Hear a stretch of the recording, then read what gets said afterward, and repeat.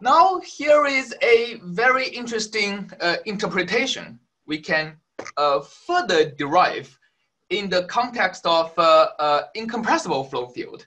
So in the last lecture, we derived the mass conservation equation for incompressible flow field. What we get is the divergence of velocity equal to 0, right? So that's what we derived last time, which specifically means du dx plus dv dy equal to 0, right?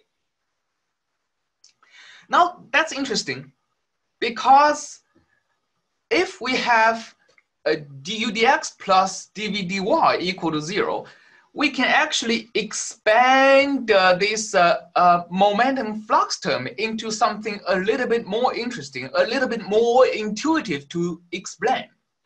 We can actually equate this influx of momentum as a directional derivative of momentum density itself. So what I claim is that take d dx of rho uv plus d dy of rho v is actually equal to, let me write this down, is equal to v dot nabla of v. Well, this notation looks scary first, but what this means is really just a derivative or rate of change of something along the streamline, right? So if you have a bunch of streamlines of flow going into this direction, this operator is essentially looking at, okay, if I take some point downstream of the streamline and take another point a little bit upstream of the streamline, what is the difference? What is the slope of change of some quantity? And in this case, sorry, we have to multiply rho on top of everything. Yeah, so in this case, what we are looking at is the rate of change of velocity itself along a streamline. So let's see why that is the case. And to see that, we just factor out the derivative, ddx of rho uv. Oh, we are also assuming rho is constant. So if rho is constant, first of all, we can pull rho out. And we have derivative of u times v, right? And then derivative of u times v can be expanded as just the derivative of u times v plus u times the derivative of v, right?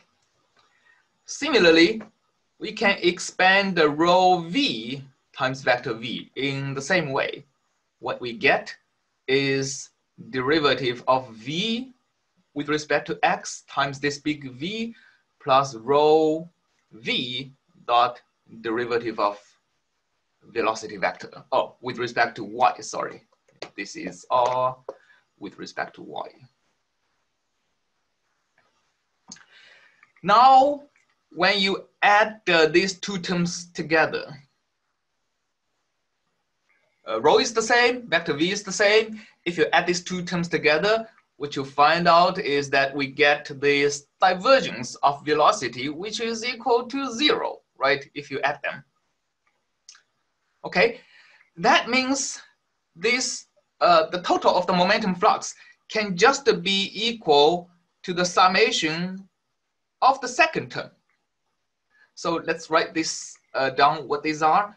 This is a rho times u times the x derivative of v plus v times the y derivative of v, right? So essentially what this is saying is that, okay, if I have a streamline that goes in this direction and we can decompose it into u and v, I want to multiply the x direction rate of change by how big the u velocity, the x velocity is. And I want to multiply the y directional rate of change by how big the y velocity is. So essentially, I'm looking at, okay, if I take this point to look at the quantity here, and I want to look at what's the quantity when I go towards the right for a magnitude of a u, and then I go upward for a magnitude of v. What is the quantity here? So essentially, I'm taking a rate of change along the streamline direction, right? So this is what we write out as rho times, well, v dot nabla. Just to think of this as a notation. That's the rate of change, a directional derivative, what we call, of vector v along the v direction. All right. So this is essentially another form of the momentum conservation, right? The time derivative of a momentum is equal to the rho times the directional derivative of velocity itself along the velocity direction minus gradient of P, which is the pressure force. And in particular, if we have a steady state flow field,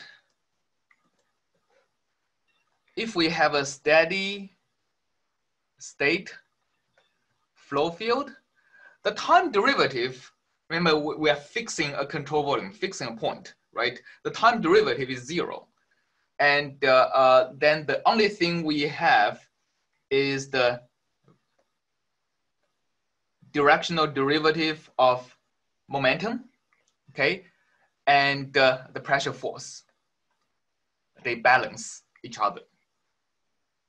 So this is the momentum conservation for steady state flows.